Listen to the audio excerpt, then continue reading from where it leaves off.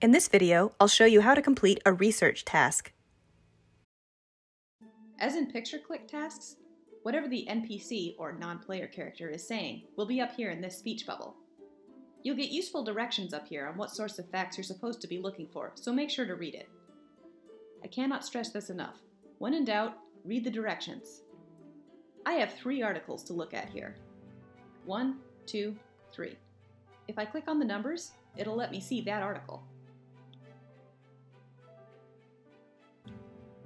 I've already completed one. That's why it's green. I'm going to head to number 3 to see if I can complete it. What I need to do first is to read through the article itself. Think about what Casper is asking me to find out, and try to think about which facts would be useful as I read this article. Once I'm done reading, I can head over to the citations pane. These citations are all lifted right from the article. I need to click on ones that I think are relevant to whatever the NPC, or again, non-player character, is asking me.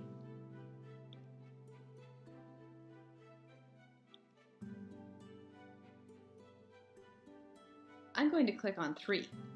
You can click as many or as few as you want.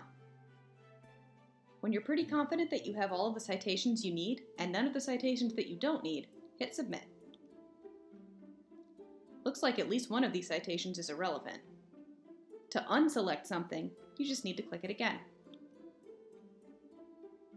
Hit submit again when you're sure. Got it. Once citations have been correctly chosen for all of the articles, you can click Next. If this button isn't popping up for you, but you've already found all of the citations, head back over to the left. You may be missing an article. Make sure that you click on it and complete all of its citations too.